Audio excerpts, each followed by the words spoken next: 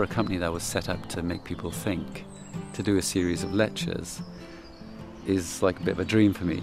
Do lectures for me are a gathering of speakers and people who can make change happen, to really focus on action that's positive, that's not militant, that's not over radical, but trying to make the extraordinary stuff that we can do normal.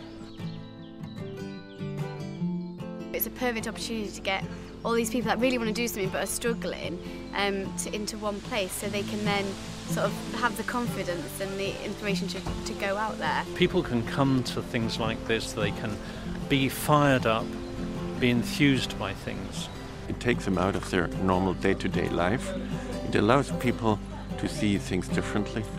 And I'm very optimistic that what Howe is doing here really leads to activities that people make a change. In order to get lots of people to do something, you have to form alliances of tiny groups of people. There's a sort of chemistry that occurs when you get a group of people together in a nice place, doing a lot of things together and listening to each other, talking about what they believe in and what they've done with their lives as well. You need to be able to come together and be nourished, be sustained, be fired up again. One person can be massively inspired to do something, but without peer support and without fellow like-minded people, it's really easy to get burnout.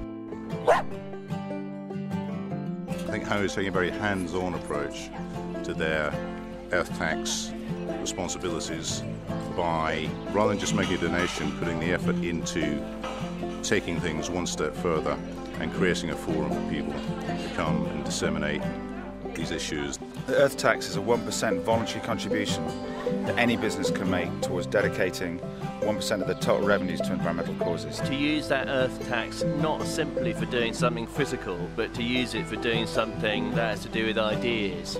It's quite an interesting twist on an Earth Tax. It was almost like they were sponsoring each individual to come to the Do lectures and see what they can do from it.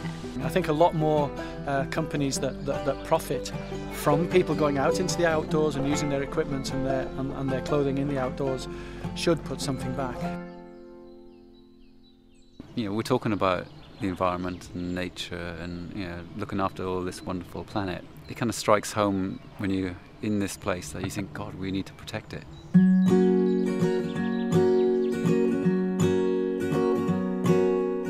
Being somewhere where you've got like the same mud on the shoes and they're all sleeping in the same tents, which the rain's battering down outside, I think you feel, yeah, everyone does come together really. You do feel like you've got a much more primitive experience. There's an energy in it and there's something positive that comes from it. It feels very kind of appropriate place for ideas to grow.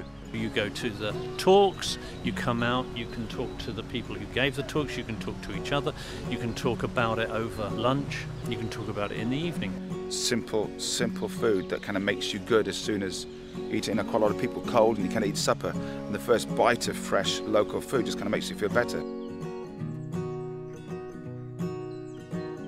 There's a huge variety of people, and that's a real testament to the approach that Howe's have had in selecting people for this event.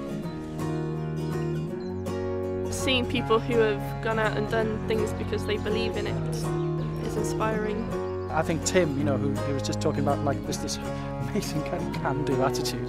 Yes, I can do absolutely anything if I put my mind to it. One of the speakers that really struck me was the guy that had forager as his job description. I just think that's the most brilliant job description ever. I've never even thought about surfing. And when I watched that film about that guy surfing, I just thought, that is incredible. I was nearly in tears. Alistair McIntosh, for sure, for me, was absolutely brilliant in terms of just showing how it's not just about action on the outside, it's about your inner being and how that informs your actions. And you know, Andy was, the climber guy, was talking about not being frightened to fail. And I suppose it just gives you more confidence there. Don't be frightened of failing. So it's a bit heart over the bar and really go for it. I didn't know what I was going to find here, and I've been delighted to find a lot of very grounded activist people, and I think that when those type of people are brought together, that's a very valuable thing. Yes, we've got some speakers who are privileged enough to be invited to do the speaking, but the truth is the delegates are also very much part of this whole thing. I think we all share the same values and the same ambitions, but people are coming at it from very, very different angles and with different agendas, and that's what has made it the energy that it has been. I've certainly found people with which we'll be keeping in touch, possibly even starting projects together. I've had 5 or 10 conversations so far which are really interesting. Some of them are, oh actually we should talk further about this and making connection, and others are sort of digesting what we've been hearing. Yeah, and I think that's sort of the main thing. It's almost like the centre stage is the sort of background thing that's stimulating those conversations. Seeing everybody coming out from the teepee and standing round and talking and really getting into what the whole event is about is fantastic. It's not really what people do in the tent or who they listen to in the tent, it's like who they talk to outside the tent. The people are talking and they're making all these connections and being inspired by each other and how they can work together in little pockets of the groups of people to then go off and do something.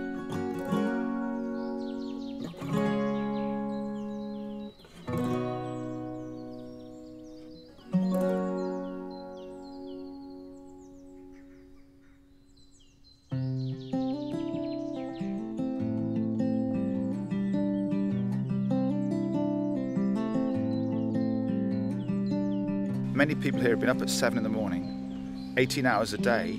They've been thinking, talking, and being in the space of gently processing what's going on. So for me, the long enough lunches and gaps between lectures, coffee times, and so on, as well as the workshop space, are critical in terms of just giving people a chance to process what's there, really invaluable. The last workshop, the EcoStorm documentary one, really showed the kind of cutting edge, people putting themselves at risk and the drama of some of the issues.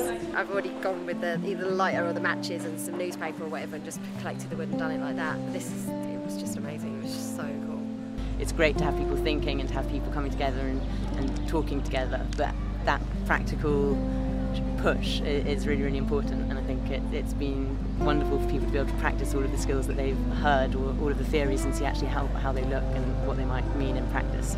Just putting flour, water, yeast and salt together and coming out with a loaf of bread is a wonderful life-affirming experience in a very obvious way, because you can eat the result and it keeps you going, it makes you healthy and so on.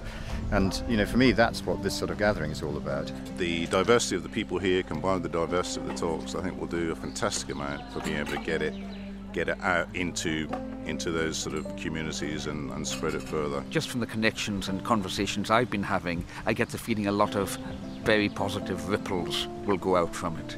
These kind of groups things, when you do talks in a kind of confined group of people, each of those persons then becomes a sort of ambassador, and they go back off to where they've come from and they tell other people, and it does spread in much more of a way than you might think. 75 people here tell 10 people, and those 10 people tell another 5 or 10 people, and we should be able to get to, say, 5,000 very easily by 5 days' time. I hope that people go away from this thinking about all the fantastic things they've learned, the people they've met.